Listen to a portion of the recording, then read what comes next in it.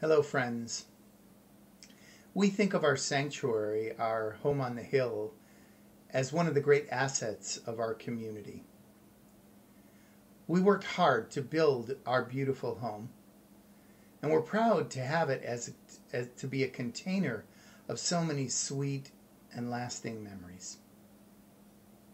I remember when we were in the process of gathering the energy and resources to create our synagogue home. We talked a lot about the Jewish concept of Mishkan. In the Torah, the Mishkan is the gathering place in the wilderness that houses the Shekhinah, the presence of God.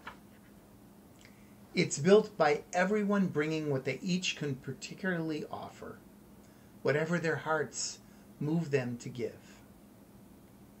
The idea of our modern sanctuary comes from that Mishkan in the desert. Now, sanctuary is a physical place, but it is also much more than that. Sanctuary is the essence of all that brings us together.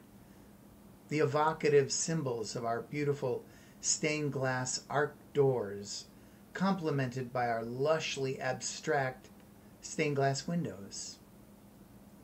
A warm place of welcome, flanked on each side by clear glass portals and more stained glass transoms with the words Ahava, love, and Shalom, peace. Our sanctuary invites in the light and creates an almost semi-permeable membrane between the lovely natural beauty of our exterior environment and the inner sacred space. The rich, deep blues of the ark surrounded by the warm, light brown wood of the Torah table, the podium, and the other earth colors create a very special environment for all of the joys and oys of our communal life. The way we use the walls of our sanctuary for the creative expression and sacred objects of our members continuously defines and expresses who we are.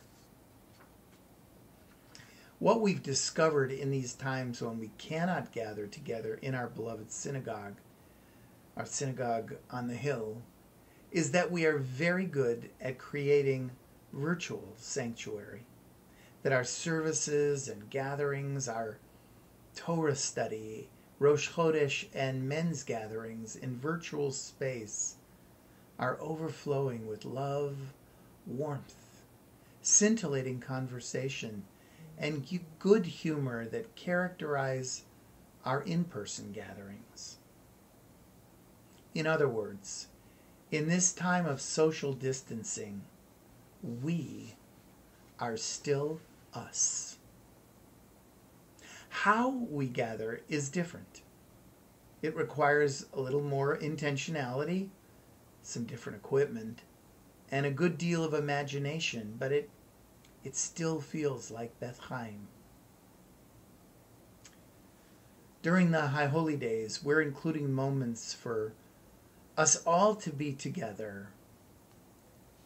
The shofar and tashlich services in Sycamore Valley Park around the pond, and our Share Your New Year's Greetings video that we're hopefully all going to contribute to and share with the whole community. There are a variety of different kinds of services and classes during this month of Elul so that you can experience the High Holy Days in ways that feel good to us.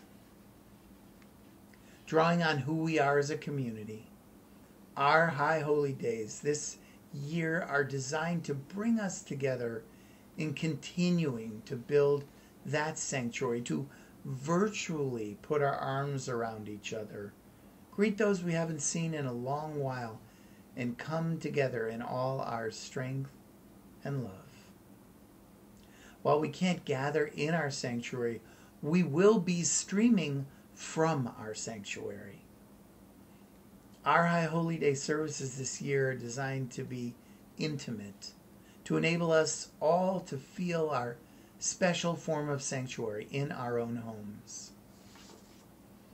Mostly, we wish you all, our beloved Beth Chaim community, a Shana Tova Umtuka, a year of much sweetness, health, safety, and joy, and are looking forward to being together in the month of Elul and through the holy days. Stay safe and be well. Shalom uvracha, peace and blessings.